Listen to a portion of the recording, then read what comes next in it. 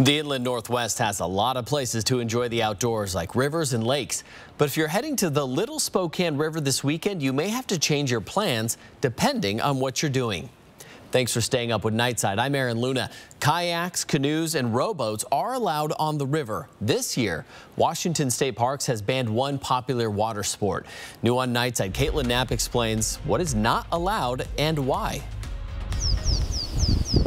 Sunshine, water, a perfect recipe for a fun holiday weekend. We want people to come here and have a great respect for the natural area here. The Little Spokane River is a hot spot for people, though Diana Depew with Washington State Parks says it's not meant for recreation. We've just seen so much increased use and illegal use of the Little Spokane that we need to take some steps to continue to conserve this very special area. Which is one reason why stand-up paddleboards are banned from the river. We're trying to steward the river for the flora and fauna, and swimming, obviously putting people in the river, it disturbs the sediment on the bottom.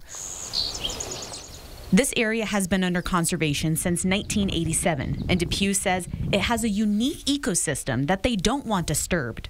And paddleboards have a tendency to bring people closer to the water. They're easier for them to get in and out of the water. Tubes, other inflatable rafts, and swimming isn't allowed either.